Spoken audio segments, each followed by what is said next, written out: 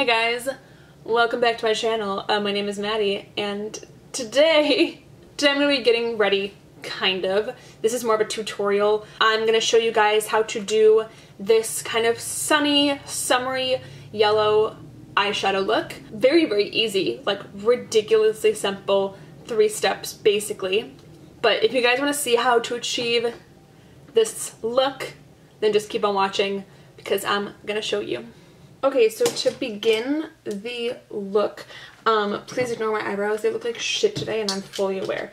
But to begin the look, I'm going to go in with, this is the Tropic Cool x9 palette from MAC.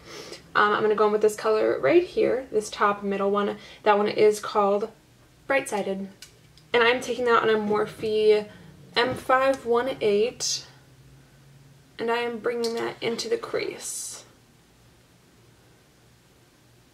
This eye look is going to be quick as hell because I already know, like, I mean, it's like 2 shadows and that's kind of it. My nose is running. Oh no. Allergies strike again. So next I'm going to go in with the ABH Subculture palette, which I'm sure you guys already know that I love. And I'm going to go in with this color right here called Edge, that yellow, like that mustardy kind of color. I'm taking this on a Morphe M505 brush. Man, I've really been into Morphe lately. Damn, their brushes are honestly like pretty nice. But I'm just taking that mustardy kind of color and I'm just kind of lightly buffing that into the crease. And then with the other brush, I'm just going to go in and kind of buff over that edge to really make a nice kind of like gradient. So the ABH Norvina palette is out, and I don't know, to be honest, like the color scheme just like doesn't really appeal to me. Like, I love the texture of the shadows, I love the quality of the shadows. Subculture, obviously I love. I also own Modern Renaissance, but I like rarely ever dip into it. I mean, like, rarely ever dip into it. The only reason that Cypress Umber is so, like, has that deep well in it is because the shadows are just so softly pressed. I think I haven't used this in, like, a year. I just don't, I don't know, like, the color scheme is nice and all. Like, it's fine. But honestly, the colors that I end up using the most are these over here, these guys over here. I don't use any of the ones over here. And so with Subculture, like, clearly I more use the neutrals, but I feel like they're so, like, mixed around. I love the shimmery shades, especially Adornut's a nice one. I don't find myself using these guys as much over here, but, like, I don't know, it's just, to me, these shades, the depth of these shades just calls to me more than Modern Renaissance, like, literally ever has. And I bought that palette when it first was released because I was so pumped, and then I used it a few times and I put it away and I just don't really use it anymore.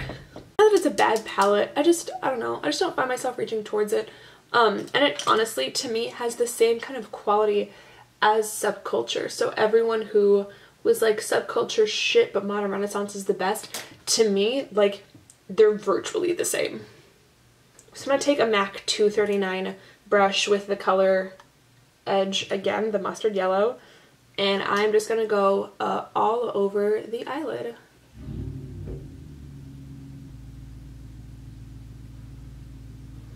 Okay, so now I'm going to start on the face. I've broken out quite a bit over here. Probably my shitty eating habits, and also I'm a bit of a picker, so there's that too. I'm going to go in with a primer, which I don't usually use, but I got a sample from the Nordstrom anniversary sale, but this is the YSL Instant Moisture Glow, and I'm mostly using this just so I can use it up, not because I really like using primer. But it looks like this. I've used it a couple of times now. It's nice. It has a really nice kind of like watery, like gel type of consistency. It's supposed to be very hydrating, and it doesn't feel moisturizing. It just kind of feels like nothing. It has a bit of like a slip to it, which I don't like love. Honestly, it's a really like unique type of texture. But pretty much all of YSL's products are heavily scented, so if you've got any type of sensitivity, I might stay away. I am going to take, because my skin's looking a little shitty, I'm going to take the Pro Longwear Nourishing Waterproof. I'm going to take a bit of NC30, and I'm going to mix the tiniest baby amount of NC15. Okay, I feel like my face is... I feel like I can never, because like, here's the thing. I am not an NC30 in Pro Longwear Nourishing Waterproof. Not yet. But I'm also definitely not NC15. So I'm definitely somewhere in between. But I can't seem to find like the right mixture that like looks good. Because you can see like, well, maybe it doesn't look too bad. Last time I did this foundation mixture, or the shade mixture I should say, I definitely fucked it up. And I was far too light. Like, I mean like very, very light. Like I had a ghost face. And I feel like I can never get the combination right. I went in with just a little bit of NC15 and I feel like it still just looks too, like way too light. Like look at this. That's not okay. I'm taking my concealer. This is the NC25 from MAC. It's the Studio Finish, which I definitely love and I've talked about a couple times. And I just take it with the butt of my beauty blender and just kind of press that into the skin. So then I'm just going to go in with the Too Faced Born This Way Multi-Use Sculpting Concealer, Super Coverage. This is the color Almond. I really, really like this. This is such a nice concealer. I don't love like full coverage concealer, but I don't know. There's just something about this concealer that I really, really like. I also love the packaging. I love the doe foot applicator.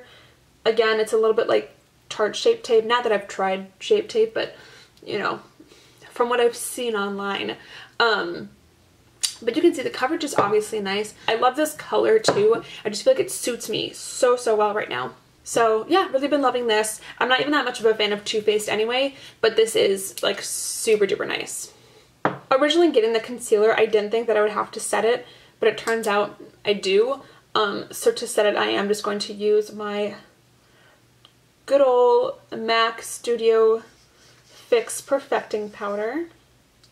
So I'm going to wrap up the under eyes super quick. I'm just going to go in again with that MAC Bright Sided Shadow. I'm pretty much doing the exact same thing that I did on top, on the bottom. That was with a Morphe M506. And then with an M507, I'm going to go in with Edge again and do the same thing.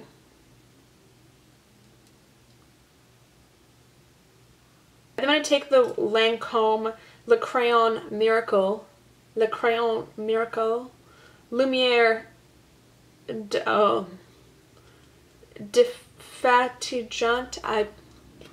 Anyways, I'm going to take this white pencil from Lancome. It's supposed to really like brighten up the under eyes, or not the under eyes, but the waterline. I'm just going to take that and apply it. I rarely, like if ever, use white eye pencils on the waterline.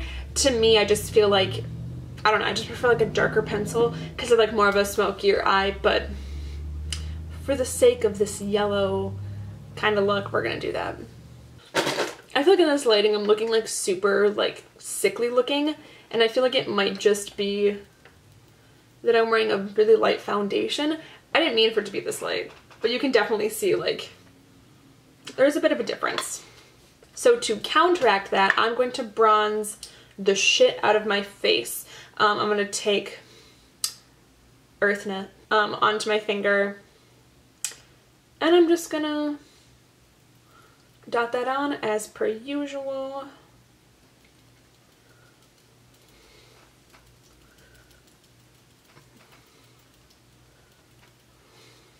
I think I'm also just going to add it a little bit down here too.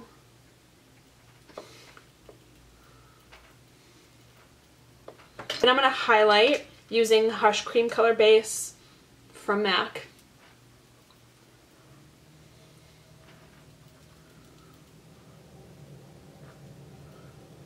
To bronze up my skin, I'm going to be using trusty old Baiana Bronze.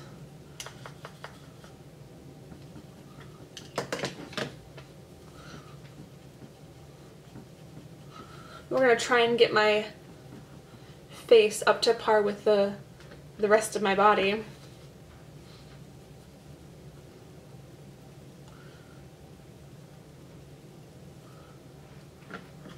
So then for a highlight, I'm going to mix two different things. I'm going to mix Soft and Gentle from MAC and Champagne Pop from Becca.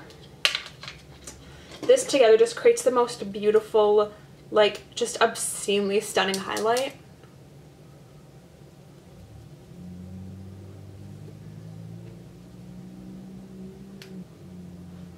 It just looks like dewy, like wet skin, which I love.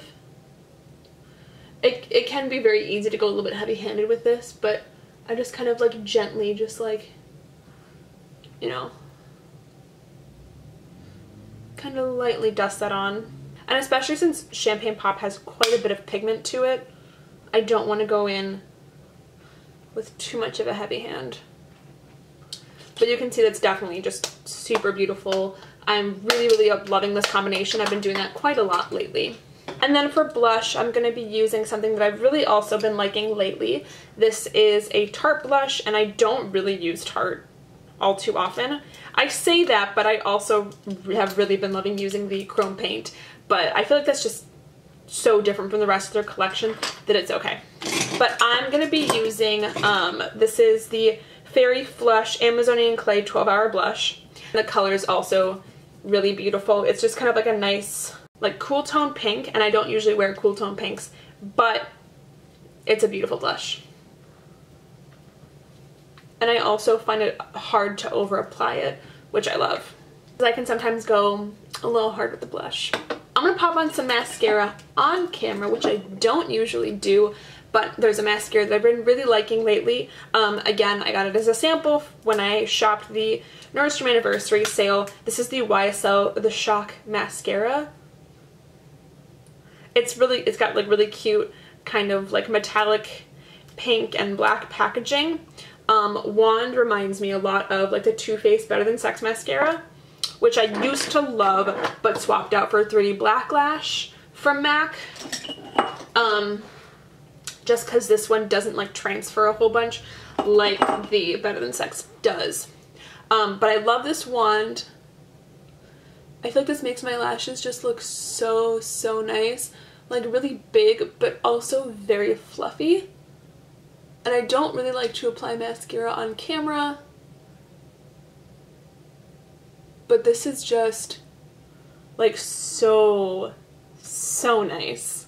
But this also has a scent to it, so again, if you are sensitive to smells, maybe not.